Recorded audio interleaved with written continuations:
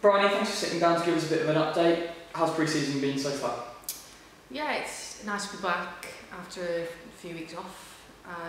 Everyone's come back really strong, better than the fitness team, medical team expected, which is very, very good on our half. The lads are really enjoying it. We obviously went to Portugal for a week. That was really good. The lads managed to do 10 sessions in about 5 days with one game, managed to win the game. They all come back, they're all really happy with how they've progressed.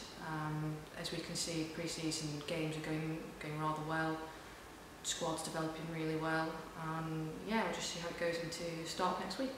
You had a few injuries going out into Portugal, probably another couple picked up out there, I think. Just talk us through the individual players that you've been working with the last few weeks and how they're getting on.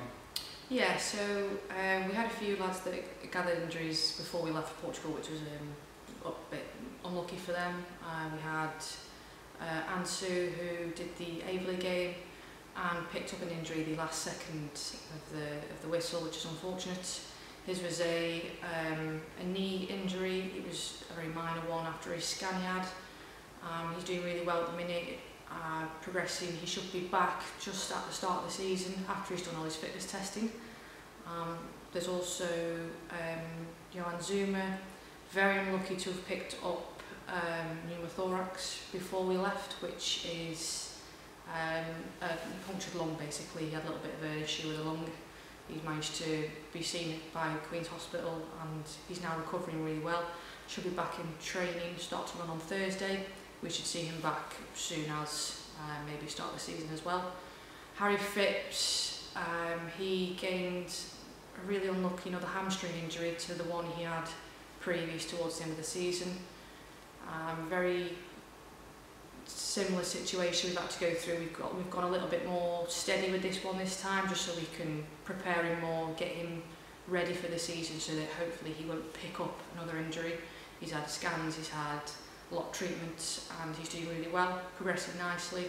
He's got his last little bit of treatment this Friday, and hopefully he will be able to start a mini pre-season to get him fit again. George doing really, really well. He's got his last scan for his leg next week. This should be the final little bit we have. Hopefully there's a little bit of a issue with one of the screws he has in his leg down toward his ankle, not a huge one. We're going to see if we can get that seen to and get that sorted. Once that's seen to, fans should be able to see him back on the pitch a lot more quicker. And then the big one we had in Portugal was unfortunately Angelo.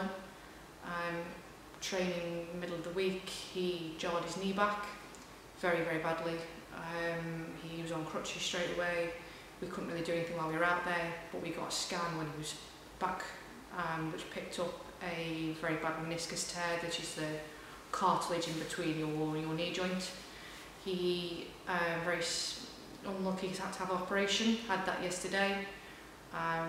Surgeon did an amazing job repairing it and has managed to get him back so he can start his rehab on Thursday.